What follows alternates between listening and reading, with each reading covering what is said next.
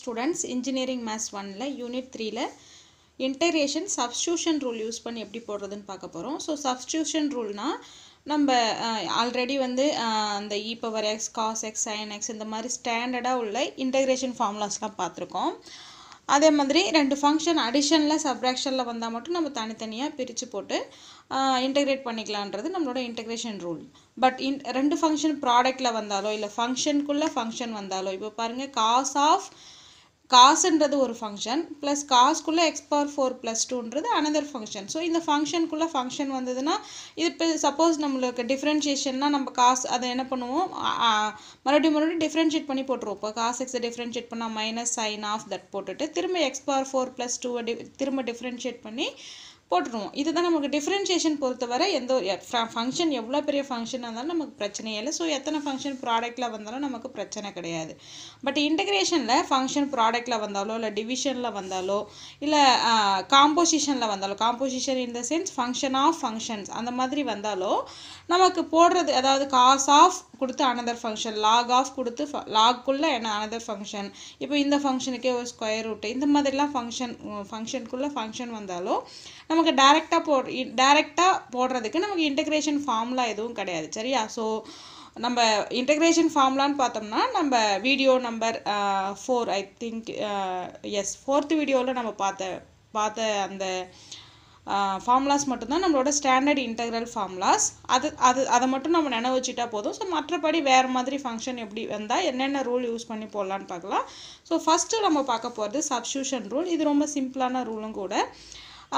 இப்போ இந்த எக்ஸாம்பிள் பார்த்துடலாம். ஸோ முன்னாடியே நான் இது லைவ் கிளாஸஸ்ல சொல்லியிருக்கேன். e power 5 e power xக்கு நமக்கு ஃபார்முலா தெரியும். ஸோ ஆல்ரெடி தெரிஞ்ச ஒரு வெல் நோன் இன்டகிரேஷன் ஃபார்முலால x பக்கத்துல கான்ஸ்டன்ட் வந்துனா அதை டிவைடட் பை இன்டகிரேட் பண்ணிட்டு டிவைடட் பை அந்த கான்ஸ்டன்ட் போட சொல்லியிருந்தேன். ஸோ அதை எப்படின்னு பார்த்தோம்னா நம்ம சப்ஸ்டிடியூஷன் ரூல் யூஸ் பண்ணி தான் போடலாம். சொல்யூஷன். ஸோ இந்த நமக்கு e power xக்கு தான் ஃபார்முலா இருக்கு. இங்க e power 5x னு கொடுத்திருக்காங்க இல்லையா? So let us use the substitution. what substitution in the sense நமக்கு அந்த வேரியபிள் இருக்கு இல்லையா அந்த 5x வந்து u னு எடுத்துக்கலாம். ஓகேவா? then what will be du means அப்படியே டிஃபரன்ஷியேட் பண்ண போறோம். ஸோ du equal to 5 வந்து கான்ஸ்டன்ட். ஸோ 5 into dx னு வந்துரும் இல்லையா? ஸோ இங்க நமக்கு dx தான் இருக்கு. ஸோ dx என்னவா மாறிடும்? du by 5 மாறிடும். ஸோ கொடுத்திருக்க அந்த integral e power 5x dx will be equal to நம்ம என்ன பண்ணிட்டோம்? x என்ற வேரியபிள்ல u என்ற வேரியபிளுக்கு சப்ஸ்டிடியூஷன் யூஸ் பண்ணி சேஞ்ச் பண்ணிட்டோம். ஸோ அப்போ இந்த 5x என்னவா மாறிடுச்சு? u ஆ மாறிடுச்சு. தென் dx வந்து என்னவா மாறிடுச்சுன்னா du by 5 ஆ மாறிடுச்சு. சரியா? ஸோ இது எப்படி மாறிடுச்சு? 1/5 is constant. So let's take it outside. Then the above integral becomes e power 1/5 integral of u e power u du னு மாறிடும் இல்லையா? இப்போ இதை இன்டகிரேட் பண்ணுங்க. e power x dx என்ற ஃபார்மேட்ல இருக்கு. ஏன்னா நமக்கு u x எது இருந்தாலும் அது ஒரு டம்மி வேரியபிள் இல்லையா? ஸோ e power x க்கு நமக்கு ஃபார்முலா தெரியும். ஸோ இதோட answer e power x integrate பண்ணா e power x. So e power u integrate பண்ணா u power u only plus இது வந்து indefinite integral இருந்தால நம்ம c போட்டுக்கிறோம். ஓகேவா? சோ uன்றது நம்ம இடையில இன்ட்ரோ듀ஸ் பண்ண ஒரு வேரியபிள் தான். சோ நம்மளோட வேலை அதாவது இன்டகிரேஷன் வேலை முடிஞ்சு ஆன்சர் வந்த பிறகு திரும்ப u க்கு பதிலா என்ன போட்டுக்கணும்? அதோட ஒரிஜினல் வேல்யூ வேணும் அதை சப்ஸ்டிட்யூட் பண்ணிக்கணும். So the integral e power 5x dx equal to e power 5x by 5 plus c. So இதுதான் நம்ம இது ஆக்சுவலாக இந்த இன்டெக்ரல் வேல்யூ எப்படி வந்ததுன்னு தெரிஞ்சுக்கணும்னா நம்ம சப்ஸ்டிடியூஷன் யூஸ் பண்ணி தான் போடணும். பட் நம்ம இது ரொம்ப சிம்பிளான விஷயம். ஒவ்வொரு முறையும் இது மாதிரி சப்ஸ்டிடியூஷன் யூஸ் பண்ணி போட வேண்டிய அவசியம் இல்லைன்னு விரும்புனீங்கன்னா என்ன பண்ணலான்னா இந்த மாதிரி நமக்கு ஆல்ரெடி தெரிஞ்ச ஃபங்க்ஷனில் கான்ஸ்டன்ட் மட்டும் எக்ஸ் கூட மல்டிப்ளைல இருந்ததுன்னா அந்த ஃபங்க்ஷனை அப்படியே இன்டெகிரேட் பண்ணிவிட்டு டிவைடட் பை அந்த மல்டிப்பிளில் என்ன கான்ஸ்டன்ட் இருக்கோ அது போட்டால் போதும். ஓகேவா? பட் இது வந்து எப்படி வந்ததுன்னா சப்ஸ்டிடியூஷன் ரூல் யூஸ் பண்ணி தான் வந்தது. ஸோ இது சிம்பிள் ப்ராப்ளம் பார்த்துக்கோங்க. அடுத்தது இது பார்க்கலாமா? ஸோ இந்த ஃபங்க்ஷன் பாருங்க cos ஆஃப் இந்த மாதிரி கொடுத்துருக்காங்க. இதுக்கு எப்படி சப்ஸ்டிடியூஷன் யூஸ் பண்ணுறதுன்னு பார்க்கலாம். சொல்யூஷன். மோஸ்ட்லி நம்ம பார்க்கும்போதே இந்த x power 4 இந்த மாதிரி ஃபங்க்ஷன் கொடுத்துருந்தாங்கன்னா ஸோ எக்ஸ் பவர் ஃபோரை டிஃப்ரென்ஷியேட் பண்ணால் எக்ஸ் கியூப் 4x கியூப்னு வரும். ஸோ எக்ஸ் கியூப் இங்கே இருக்குது பாருங்கள். அப்போது இந்த cos of root of lock ஆஃப்னு இந்த ஃபங்க்ஷனுக்குள்ளே ஃபங்க்ஷனாக ஒன்று கொடுக்குறாங்க இல்லையா, யூஸ்வலி அதை தான் நம்ம யூன்னு எடுத்துக்கிற மாதிரி இருக்கும். ஸோ லெட்டஸ் டேக், நீங்கள் ஜஸ்ட் யூஸ் பண்ணி பார்த்துட்டு தான் நீங்கள் போட போட உங்களுக்கு ப்ராக்டிஸ் ஆகிடும். பார்த்தாலே எதை யூன்னு எடுத்துக்கலான்னு உங்களுக்கு ஒரு ஐடியா கிடச்சிடும். சரியா? So lettuce take you equal to X power 4 + 2. X power 4 மட்டும் எடுத்துக்கூடாது, கான்ஸ்டன்ட் எடுத்துக்கினா அது ஒன்றும் பிரச்சனையாக கூடவே ப்ளஸில் கான்ஸ்டன்ட் இருந்ததுன்னா அதை எடுத்துக்கிறது பெஸ்ட். ஏன்னா அதை நம்ம டிஃப்ரென்ஷியேட் பண்ணும்போது 0 ஆகிடும். அதுதான் நமக்கு இங்கே ரொம்ப ஹெல்ப்ஃபுல்லாகவும் இருக்கும். ஓகேவா? ஸோ யூ என்னன்னு எடுத்துக்கிட்டோம், அதான் காஸ் ஆஃப் ரூட் ஆஃப்னு உள்ள என்ன கொடுத்துருந்தாலும் அதை ஃபுல்லாகவே நம்ம என்னென்னு எடுத்துக்கலாம், சப்ஸ்டியூஷனுக்கு யூஎஸ்டி ஏதாவது ஒரு அனதர் வேரியபிளுக்கு நம்ம சப்ஸ்டியூட் பண்ணிக்கலாம். Now if you take u equal to this, then u ன்னு எடுத்துக்கிட்டாலே அடுத்து du போட்டுருங்க. du என்னவா வரும், 4x cube dxன்னு வந்துருமா? எஸ், எக்ஸ் பவர் 4 டிஃப்ரென்ஷியேட் பண்ணால் 4x cube அண்ட் எக்ஸை டிஃப்ரென்ஷியேட் பண்ணால் dx. ஓகேவா? ஸோ இப்போ பாருங்கள், இந்த x cube dx வந்து இங்கேயே கொஷினில் இருக்குது. அதனால் நம்ம x cube dxை ரைட் சைடில் வச்சுக்கலாம். x cube dx equal to du/4ன்னு வந்துடும். ஓகேவா? ஸோ எக்ஸ் பவர் 4 + 2க்கு பதிலாக யூ போட்டுக்கலாம். அதுக்கு முன்னாடி இந்த கொஷினை ஒவ்வொரு முறையும் நம்ம ரிப்பீட்டடாக எழுத வேண்டான்றதுனால நம்ம எப்போவுமே கொடுத்துருக்க இன்டெக்ரலை latest take always the given integral equal to I. So X cube cos of X power 4 + 2 into dx is I. Then I will be equal to இது ஐன்னு ஃபஸ்ட்டு எடுத்துகிட்டு அதுக்கப்புறம் ஸ்டார்ட் பண்ணுங்கள். ஓகேவா? So I will be equal to integral of இந்த x cube dx வந்து இந்த x cube into dx இருக்கு இல்லையா, இந்த மொத்த டேர்மும் என்னவா மாறிடும், du/4ன்னு வந்துடும். So du/4. ஸோ இந்த காஸ்க்கு நம்ம எதுவும் சப்ஸ்டியூஷன் யூஸ் பண்ணல. காஸ் ஆஃப் எக்ஸ் பவர் 4 + 2க்கு தான் என்ன போட்டுட்டோம், யூன்னு போட்டுட்டோம். அப்போது காஸ் யூ டியூன்னு இருக்குது. ஓகேவா? ஸோ இங்கே கேப் அதிகமாக இருக்குது, அட்ஜஸ்ட் பண்ணிக்கோங்க. நெக்ஸ்ட்டு இதில் வந்து கான்ஸ்டன்ட் வந்து 1/4 கான்ஸ்டன்ட், அதனால் வெளியில் எடுத்துட்டோம்னா மீதி என்ன இருக்கும், cos you du. What is the integral of cos u ux dx எது இந்த u v w எந்த ஒரு வேரியபிள் தான் அது பிரச்சனை இல்லை, அது ஒரு டம்மி. ஸோ காஸ் எக்ஸை இன்டெகிரேட் பண்ணால் வெறும் sin x. ஸோ அப்போ sin u + c. So the answer is 1/4 into sin u + cன்னு வந்துடும். ஸோ நம்ம யூன்றது சப்ஸ்டியூஷனில் இடையில யூஸ் பண்ண ஒரு வேரியபிள் இல்லையா, திரும்ப நம்ம ஃபைனல் ஆன்சரில் யூக்கு பதிலாக எக்ஸ் பவர் 4 + 2 போட்டுடணும். So here u equal to X power 4 + 2. Hence therefore the value of the valuation of the given integral is equal to 1/4 into sin of x power 4 + 2 + c. அவ்வளோதான் இதோட answer. புரியுதா? இப்படி தான் நம்ம substitution use பண்ணுற மாதிரி இருக்கும். ஓகே, நம்ம இன்டெகிரேஷனில் சப்ஸ்டியூஷன் யூஸ் பண்ணி அடுத்த ப்ராப்ளம்ஸ் பார்க்கலாமா? So evaluate this value of this integral கொடுத்துருக்காங்க. நமக்கு வந்து ரூட்குள்ளே அனதர் ஃபங்க்ஷன் இருக்குது. இந்த மாதிரி ஃபங்க்ஷனுக்குள்ளே ஃபங்க்ஷன் இருந்தால் டைரெக்டாக ஃபார்முலாஸ்லாம் கிடையாது.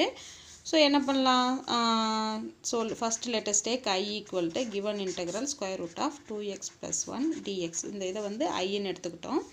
தென் நான் சொன்ன மாதிரி தான் ரூட்குள்ளே காஸ் ஆஃப் அந்த மாதிரி இருக்கிறது தான் மோஸ்ட்லி நம்ம என்னென்னு எடுத்துக்கணும் சப்ஸ்டியூஷனில். Latest take u equal to 2x + 1ன்னு எடுத்துக்கலாம். Then what will be du equal to 2 into dxன்னு மாறிடும் இல்லையா. ஸோ அப்போ இங்கே வெறும் dx தான் இருக்குது, அதனால் ஸோ dx ஈக்குவல் டு du/2ன்னு மாறிடும். ஓகேவா? dxோட value du/2 and 2x + uவோட value வெறும் u. Therefore I equal to integral of ரூட்டுக்குள்ளே மொத்தமாக ரூட்டோடு சேர்த்து எடுத்துட்டிங்கன்னா திரும்ப டிஃப்ரென்ஷியேட் பண்ணும்போது டோட்டலி வேறு ஃபங்க்ஷனாக வந்துடும். ஓகேவா? அதனால் ஃபங்க்ஷனுக்குள்ளே ஃபங்க்ஷன் இருக்கும்போது அந்த உள்ளே இருக்கிற அந்த ஃபங்க்ஷனுக்கு நம்ம சப்ஸ்டியூஷன் யூஸ் பண்ணால் போதும். ஓகேவா? ஸோ அப்போ இந்த 2x + 1 தான் என்னென்னு எடுத்துட்டோம், யூன்னு எடுத்துட்டோம். So √u and dx is nothing but du/2. So given integral எப்படி மாறிடுச்சு, 1/2 இன்ட்டு இன்டெக்ரல் ஆஃப் √u எப்படி எழுதலாம், u பவர் 1/2 duன்னு எழுதிக்கலாம் இல்லையா. ஸோ இதை நம்ம இன்டெகிரேட் பண்ணோம்னா 1/2 இன்ட்டு u பவர் n + 1 என்ன இன்டெகிரேட் பண்ணால் u power n + 1 divided by n + 1 plus இது வந்து இன்டெகிரல் இன்டெஃபினட்ன்றது நம்ம ப்ளஸ் c போட்டுக்கலாம். So which is equal to 1/2 into so u power 3/2 divided by 3/2 plus c. So divided by 3/2 மேலே வந்துனா 2/3 மாறிடும். So 1/2 into 2/3. u ஓட value என்ன?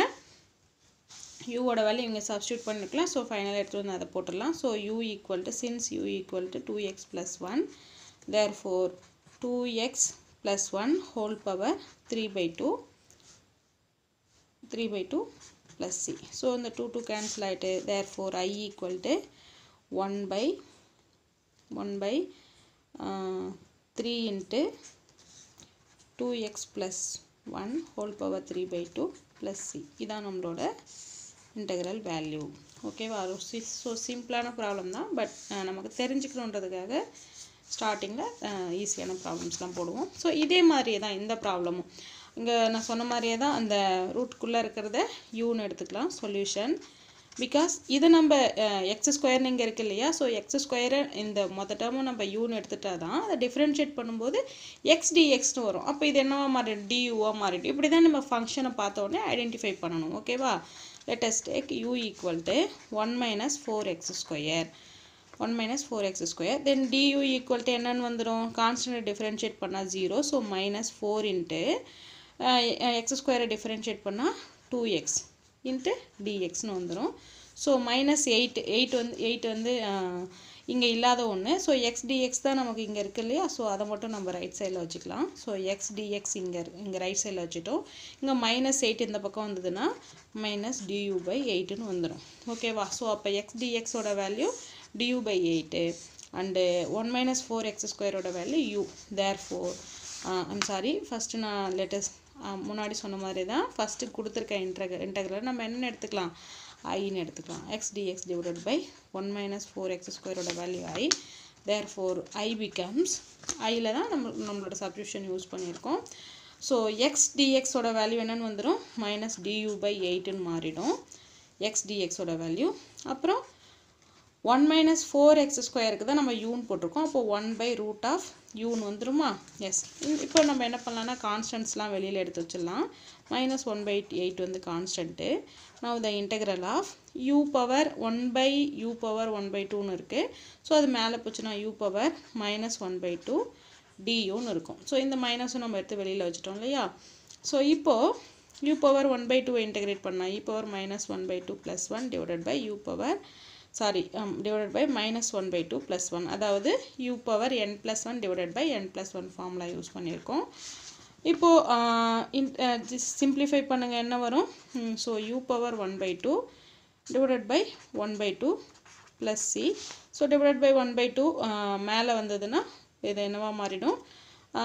2 cancel ஆகிடும். So இந்த இடத்துல மைனஸ் ஆஃப் u power 1/2 ன்னு இருக்கும். So u is nothing but 1 minus 4x square. So 1 minus 4x square whole power 1/2 means ரூட்டுன்னு கூட போட்டுக்கோங்க. So so the value of the integral is minus of root of 1 minus 4x square plus c. அவ்வளோதான் இதோட answer. ஓகேவா? நம்ம next problem பார்க்கலாமா? calculate integral of tan x dx கேட்டிருக்காங்க. இங்கே நீங்கள் இந்த ட்ரிக்னாமெட்ரி ஃபங்க்ஷன்ஸில் இன்டெக்ரேஷனில் நிறைய விஷயங்கள் நோட் பண்ணி வச்சுக்கணும். என்னென்னா இந்த ட்ரிக்னாமெட்ரி ஃபங்க்ஷனில் சிங்கிளாக வந்தால் எந்தெந்த ஃபங்க்ஷனுக்கு மட்டும்தான் நமக்கு ஃபார்முலா இருக்குதுன்னு பார்த்தோம்னா இன்டெக்ரல் ஆஃப் sin xக்கு ஃபார்முலா இருக்குது. அதே மாதிரி இன்டெக்ரல் ஆஃப் cos xக்கு ஃபார்முலா இருக்குது. ஓகேவா? அப்புறம் சீக்கன் ஸ்கொயருக்கு ஃபார்முலா இருக்குது, கொசிக்கன் ஸ்கொயருக்கு ஃபார்முலா இருக்குது. இந்த சேம் வே tan சிங்கிளாக வந்தால் ஃபார்முலா கிடையாது. tan வந்து tan x secant x வந்தால் ஃபார்முலா இருக்குது. அதே மாதிரி cosecant x cot xும் மல்டிப்புளில் வந்தால் ஃபார்முலா இருக்குது. ஸோ இன்டெக்ரேஷன் அதாவது ட்ரிக்னாமெட்ரிக் ஃபங்க்ஷன்ஸில் டைரக்ட் ஃபார்முலாஸ் இருக்குதுன்னு பார்த்தோம்னா இந்த மாதிரி ஃபங்க்ஷன்ஸ்க்கு மட்டும்தான். இங்கே tan சிங்கிளாக வந்தால் நமக்கு டைரெக்டாக ஃபார்முலா இல்லை. ஓகேவா? ஸோ பட் tan x நம்மளால் இன்டெகிரேட் பண்ண முடியும், பட் டைரக்ட் ஃபார்முலா இல்லை. எப்படின்னு பார்த்தோம்னா இதாவது சப்ஸ்டியூஷன் யூஸ் பண்ணி போட முடியும். சரியா? So let us take given integral as i equal to integral tan x dx. ஓகேவா? now இது இப்படியே இருந்தால் நம்ம ஒன்றும் பண்ண முடியாது இல்லையா? ஸோ வழக்கமாக நம்ம டேன்லாம் கொடுத்தாங்கன்னா டேன் என்னென்னு எழுதிப்போம், sin x by cos x dx. இப்போது இந்த சப்ஸ்டியூஷனில் மெயினாக நம்ம இந்த சைனும் காசும் ஒன்றா வந்ததுன்னா நம்ம இந்த சப்ஸ்டியூஷன் யூஸ் பண்ணுறது பெஸ்ட்டாக இருக்கும். பிகாஸ் நம்ம ஏதாவது காசை யூன்னு எடுத்துட்டோம்னா தென் டியூ என்னவா மாறிடும், காசோட டிஃப்ரென்ஷியேஷன் சைன் இல்லையா, ஸோ அதுவாக மாறிடும், அது வந்து டியூவாக மாறிடும். அந்த ரீசனுக்காக தான். சரியா? ஸோ ரெண்டில் ஏதாவது ஒன்று யூன்னு எடுத்துக்கலாம். தென் டியூ வில் பி இது. பட் இங்கே காசு வந்து டினாமினேட்டர், இப்போ சப்போஸ் காசு நியூமரேட்டரில் ரெண்டும் ப்ராடக்டில் இருந்ததுன்னா எந்த ஃபங்க்ஷனை வேணால் நீங்கள் யூன்னு எடுத்துக்கலாம். பட் இங்கே காசு டினாமினேட்டரில் இருக்கிறதுனால இதை யூன்னு எடுத்துக்கிட்டா தான் நமக்கு sin x into dx வந்து என்னவா மாறிடும், duவாக மாறிடும். சரியா? So let us take u equal to cos x. Then what will be du? du equal to cos x differentiate பண்ணால் minus sin x. டிஃப்ரென்ஷியேஷனில் சைனுக்கு மைனஸ் வரும், இன்டெகிரேஷனில் காசுக்கு மைனஸ் வரும். ஸோ இதை நீங்கள் கொஞ்சம் நிதானமாக போடணும். ஓகேவா?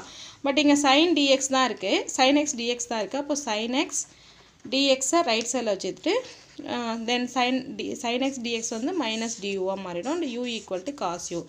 therefore அப்படியே சப்ஸ்டியூஷன் யூஸ் பண்ணுங்க. I equal to sin x dx வந்து என்னவா மாறிடுச்சு, மைனஸ் duவாக மாறிடுச்சு. அண்டு இந்த u cos x வந்து என்னவா மாறிடுச்சு, uன்னு மாறிடுச்சு. ஸோ ஃபங்க்ஷன் வந்து எப்படி இருக்குது நமக்கு, minus of integral of 1/u duன்னு வருது. ஓகேவா? ஸோ 1/x இன்டெகிரேட் பண்ணால் இன்டெக்ரல் ஆஃப் 1/x dxோட வேல்யூ என்ன, log x. ஓகேவா? ஸோ இப்போ நீங்கள் ஆஸ் யூஷுவல் இதை சப்போஸ் log x மறந்துருந்தீங்க, அதாவது log x வந்து ஃபார்முலாவை மறந்துருந்தா கூட இதை நீங்கள் எப்படி எழுதலாம்னா u பவர் -1ன்னு வரும். ஸோ இதை நீங்கள் இன்டெகிரேட் பண்ணிங்கன்னா n+1 divided by n+1 formula use பண்ணும்போது -1 + 1 டிவைடட் பை -1 + 1 போடும்போது இன்ஃபினிட்டிக்கு போயிடும் இல்லையா? ஸோ அப்போது அந்த நேரத்தில் உங்களுக்கு ஸ்ட்ரைக் ஆகணும். சரியா? இதுக்கு ஃபார்முலா இல்லை. அப்போது 1/u இன்டெகிரேட் பண்ணால் log x. log x integrate பண்ணால் 1/xன்னு எழுதிடக்கூடாது. சரியா? log xோட டிஃப்ரென்ஷியேஷன் தான் 1/x. ஸோ 1/xோட இன்டெகிரேஷன் வந்து log x. அதனால் இப்போது therefore I equal to 1/u integrate பண்ணால் மைனஸ் log u ப்ளஸ் சின்னு வந்துடும். சரியா? ஸோ இப்போ u இந்த யூவோட வேல்யூ என்ன, ஆக்சுவலாக யூவோட வேல்யூ வந்து cos x. அதனால் நம்ம என்ன பண்ணிடலாம், minus log of cos x plus சின்னு எழுதிடலாம். இதை நீங்கள் எப்படியே வச்சுக்கிட்டாலும் ஓகே தான். பட் இதை விட நான் பெஸ்ட்டாக எழுதணுன்னா I equal to இந்த லாகுக்கு முன்னாடி நம்பர் இருந்ததுன்னா அது இங்கே பவருக்கு போய்டும் இல்லையா? ஸோ லாகோட பவர் முன்னாடி கொண்டு வரலாம், முன்னாடி இருக்க நம்பரை பவருக்கு கொண்டு போகலாம். ஸோ அந்த மாதிரி யூஸ் பண்ணால் இங்கே -1ன்னு இருக்குது இல்லையா? அப்போது இது என்னவா மாறிடும், lock of cos x power -1 + 1. So cos xோட inverse, cos xோட இன்வர்ஸ்னால் 1/cos x. 1/cos x என்ன, secant x. ஸோ இதோட வேல்யூ என்னவா மாறிடும்னா log of secant x plus c. ஓகேவா? therefore the integration of log x tan x integration of tan x ஓட value வந்து log secant x plus c தான் நம்மளோட answer. ஓகேவா? இதில் வந்து இங்கே மாடுலஸ்னு புக்கில் கொடுத்துருப்பாங்க. அதுக்கு ரீசன் என்னென்னா லாக் வந்து நெகட்டிவ் நம்பர்ஸ்க்கு நாட் டிஃபைன்ட் இல்லையா? அதனால் மாடுலஸ் கொடுத்துருப்பாங்க. பட் நம்ம எப்பவுமே இன்டெகிரேஷன் ஃபார்முலாஸ் போடுறோம்னா அந்த ஃபங்க்ஷன் எங்கெல்லாம் வேலிடோ அங்கே மட்டும்தான் அது அப்ளிகபிள்னு அர்த்தம். அதனால் நம்ம மாடுலஸ்லாம் போட வேண்டாம். ஸோ லாக்னு போட்டாலே அது நெகட்டிவ் நம்பர்ஸ்க்கு நாட் டிஃபைன்டு. சரியா? So lock of secant X தான் நம்மளோட ஃபார்முலா. ஸோ இது நீங்கள் நினைவு வச்சுக்கணும்னு அவசியம் இல்லை. பட் நம்ம ரிப்பீட்டடாக tan x-க்கு எங்கேயாவது அதிகமாக யூஸ் பண்ணுறோம். 5th யூனிட்டில் tan x-க்கு அதிகமாக இன்டெகிரேஷன் ஃபார்முலா யூஸ் பண்ணுற மாதிரி இருக்கும். ஸோ அந்த இடத்துல லாக் சீக்கண்ட் எக்ஸ்னு ஞாபகம் வச்சுக்கலாம். பட் இந்த ஃபார்முலாஸ் எல்லாமே நீங்கள் கண்டிப்பாக ஞாபகம் வச்சுக்கணும். ஓகேவா? எஸ். ஸோ இதுதான் இதோட ஆன்சர்.